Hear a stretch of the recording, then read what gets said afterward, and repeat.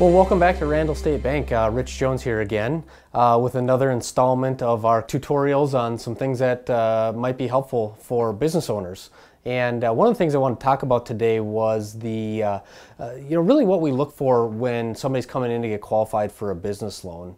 You know, obviously the challenges with the business loan are, there's a lot of business owners like to deduct as much as they can from their tax returns, and which I don't blame for. But one of the nice things from a bank perspective is we look at the amount of cash flow that a borrower has compared to the amount of debt load that they have. And we have a ratio that you may hear a banker say of debt service coverage ratio.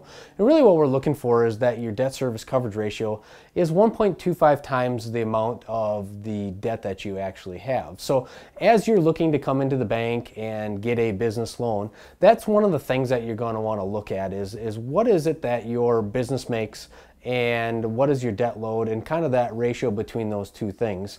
And as you're working with your CPA and deciding on what the taxes are going to look like, it's really important that you have that number in mind so that when you come into the bank that you can get qualified. And that 1.25 times is obviously kind of that minimum number, so anything north of that is always a great thing. So that's one of the big things. One of the other things is that profit and loss statements for businesses. So whenever you come into the bank, obviously you're not coming in the day that you get your tax returns, and there's always a little bit of a gap between the time that you get your tax returns and the start of the year.